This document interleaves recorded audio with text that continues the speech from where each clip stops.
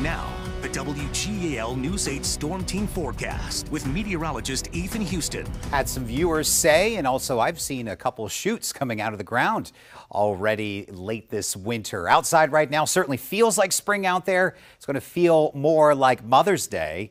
Then it's going to feel like the day after Valentine's Day. Crystal clear blue skies on our Harrisburg Skycam. May see a few clouds return as we head through the afternoon, but it is warm. 60 right now in the capital city with a gentle breeze out of the south at 8 miles per hour. So partly cloudy to mostly sunny out there. Temperatures will top off in the mid to upper 60s, and there is going to be a nice brisk breeze out there out of the southwest, possibly gusting up to near 25 miles per hour. We will stay mild tonight.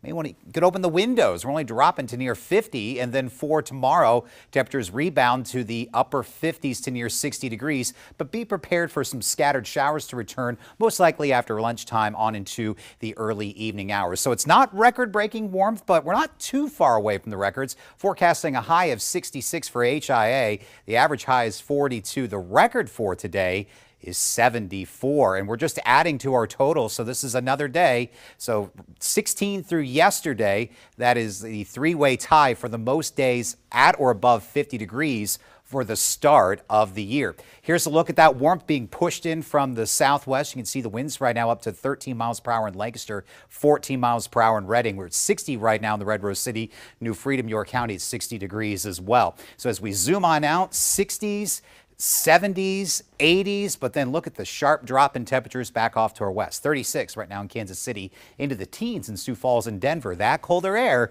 is going to start pushing to the east. So we do have a storm system that moved through the area in the form of a warm front earlier. That's now up into southern Canada. But here's the storm that's building back over the plains. It's going to work its way to the east, interacting with this incoming cold front and give us some showers. But the temperatures are not going to drop until later in the day on Friday. So a beautiful spring-like day today with lots of sunshine.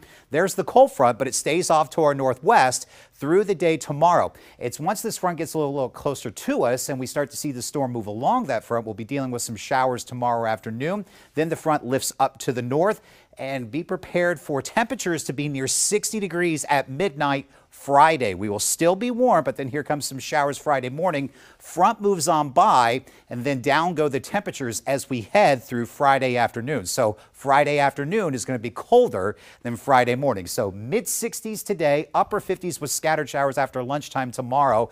We'll see some of those showers linger into Thursday night and Friday morning. Front moves on by, 50s in the morning, but will cool to the upper 30s after sunset. More seasonal weather, but still above average weather. Dry weather will be around for the weekend.